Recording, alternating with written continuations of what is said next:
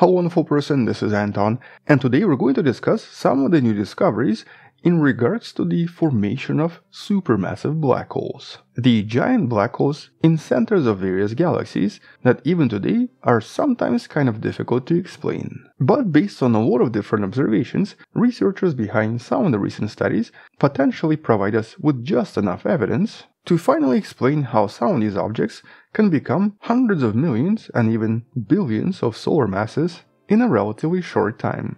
And here some of these explanations even try to explain a somewhat famous paradox when it comes to black holes, the so-called final parsec problem. The problem that was established back in 2003 and that you can read about in one of the studies in a description. But in a nutshell, it's the problem in regards to how massive black holes seem to be unable to collide once they reach a distance of approximately 3 light years away from one another. We've actually talked about this in more detail in one of the videos in the description, but it's a paradox because it doesn't really have a very good solution, or I guess it didn't up until recent observations. And so let's talk about some of these studies and what they discover about supermassive black holes. And well, today scientists believe that to grow, a supermassive black hole can do one of maybe two things: either collide with other black holes, or suddenly absorb a lot of gas from somewhere in the galaxy, which is usually very easy to observe and produces a really huge accretion disk. And that's because when massive black holes start to consume gas, they basically always emit strong X-rays. With more gas absorbed, you expect more X-rays to be produced as well. And so here, by collecting data from approximately 20 years of observations by various X-ray telescopes, including Chandra, Newton, and eROSITA, the researchers behind the recent study were able to observe X-ray emissions from many different galaxies in order to estimate the overall growth of supermassive black holes as you go back in time and observe earlier and earlier universe. And while on average, we expect a typical black hole to consume about 1 solar mass every single year. Although this particular mass will depend on the total mass of stars in a galaxy. More stars, more gas, and thus more mass absorbed by the black hole. But here the observations suggest that billions of years ago, the supermassive black holes grew much faster, most likely because there was just a lot more gas. And more importantly, more and more supermassive black holes were actually born during this time, compared to the modern universe where supermassive black holes no longer spring into existence because for the most part, the universe is a lot more calm. And so about 8 billion years ago, the number of supermassive black holes seems to have completely stabilized. Now this is based on actual observations and not simulations, and so here the data is really hard to argue with. And so by looking at a sample of approximately 8,000 active galactic nuclei and 1.3 million normal galaxies, based on X-ray observations, the researchers came to the conclusion that accretion, or absorption of gas, seems to be the main mechanism that produces supermassive black holes, with the black hole collisions being a relatively distant second.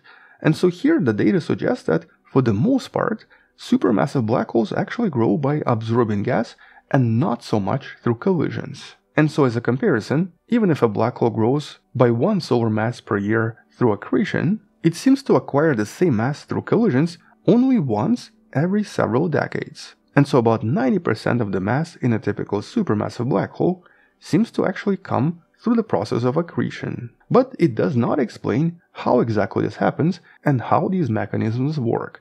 And that's where the 2 additional studies kind of try to tackle this as well. And so in that first study based on the accretion disk, we actually discovered something really interesting from a galaxy you see right here, ESO 320-G030. Here, by analyzing this galaxy with ALMA telescope, the scientists discovered an extremely powerful rotating magnetic wind that they actually think is helping this galaxy grow its central black hole. Now this galaxy is about 120 million light years away from us, but the way it's facing us makes it very easy to analyze everything. And it's a very active galaxy that seems to form approximately 10 times more stars than the Milky Way galaxy, and also seems to have a lot of galactic wind. And here the main focus was on molecules of hydrogen cyanide, because it's just a little bit easier to see. And while the discovery is of a very large magnetic wind that seems to be rotating around the center, with the magnetic field helping the gas move away from the galaxy, but also creating a spiral that then basically feeds the central black hole. And what's more intriguing is that this is actually the exactly same process that generally grows stars. In a typical young star, powerful magnetic fields, usually produced by the accretion disk as well, play a very important role in basically feeding the young star or in throwing away huge amounts of mass away from the accretion disk and away from the star. So there's actually a really huge interplay of magnetic fields here that then produces different types of stars. And a very similar process seems to happen in a lot of different active galaxies around central massive black holes. And so these very powerful swirling winds, guided by the magnetic fields, seem to influence both the galaxy and the central black hole. And this interplay between gravity and magnetic fields generally is in balance, preventing various clouds from collapsing and preventing black holes from growing too fast. But sometimes gravity wins, and sometimes magnetic fields collapse. And so that's when we actually get these active galactic nuclei, with galaxies potentially becoming things like quasars. But intriguingly enough, something very similar is also visible right here in the Milky Way galaxy. We do seem to see remnants of magnetic fields as visible in this image produced by the Sophia telescope.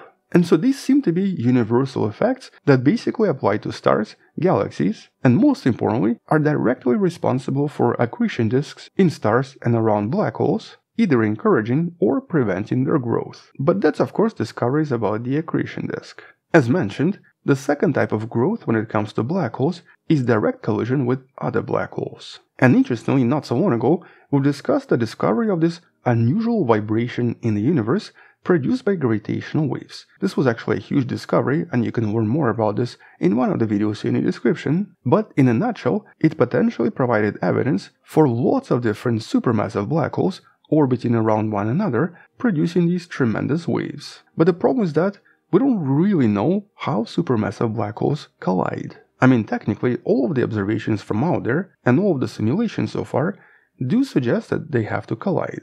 Otherwise, we'd be seeing a lot of binary black holes in a lot of different galaxies out there. And so somehow, the universe found a way to resolve this final parsec problem, and somehow black holes did find a way to collide. But the question was, of course, how? And well, as I mentioned in that video about the unusual vibration of the universe, the overall profile of these waves seems to be all over the place.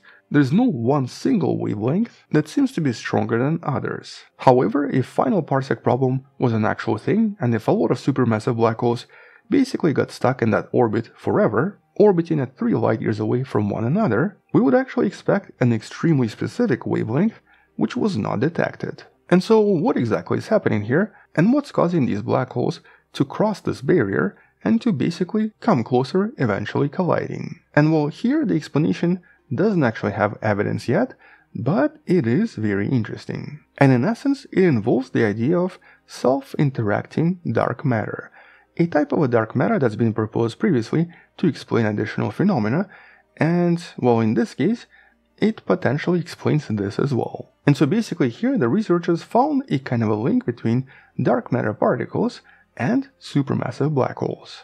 And so according to this recent study, supermassive black holes can easily merge into a single black hole if various dark matter particles interact with each other in a way where they're not necessarily dispersed by black holes, but stay in the same vicinity, forming a relatively dense halo that continuously interacts with these black holes over time. And though in previous explanations, this type of a halo is supposed to basically dissipate, thus preventing black holes from coming closer, using a specific type of an interacting dark matter particle, this problem seems to be resolved almost instantly. But because self-interacting dark matter particles are still just a hypothesis without actual evidence, we don't really know how likely this is. Nevertheless, just because it explains how black holes can collide, without enacting any additional unusual explanations, and also because clearly black holes do collide, as we don't actually see binary supermassive black holes anywhere around us, in some sense this explanation right now is possibly the best.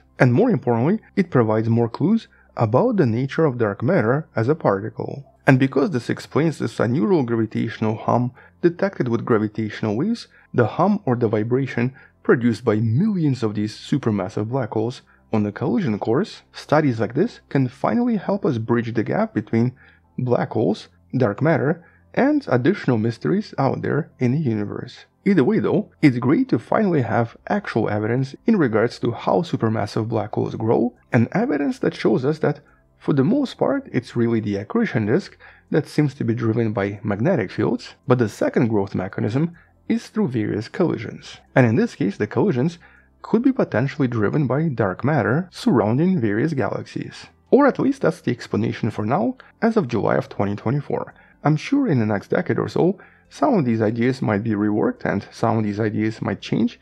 For now though, this basically makes sense. And so until future discoveries, thank you for watching, subscribe, share this with someone who loves learning about space and sciences, come back tomorrow to learn something else, support this channel on Patreon by joining channel membership or by buying the Wonderful Person t-shirt you can find in the description. Stay wonderful, I'll see you tomorrow, and as always, bye bye.